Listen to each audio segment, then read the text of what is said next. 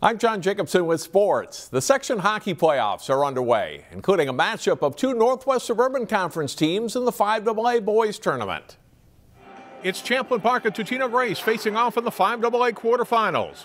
The Rebels strike first, 12 seconds into the game. Hogan Sinjem to Jordan Ron for the shot on goal to give Champlin Park their very early lead. Tied in the second period when the Eagles go ahead. Oliver Moore to Austin Bernovic, whose shot sneaks through for a goal, and it's 2-1 Totino-Grace. The Rebels get that one back.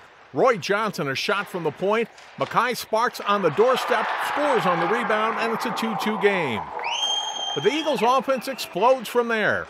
Off a Rebels turnover, it's Bernovic feeding Moore for the shot and goal, and Grace is in the lead at 3-2. Still in the second period, Stephen Golden picks the top corner. Great shot and goal to make it 5-2. The Eagles score 6 goals in the second period on the way to a 9-4 win. They play at top-seeded Maple Grove in the semifinals Saturday afternoon.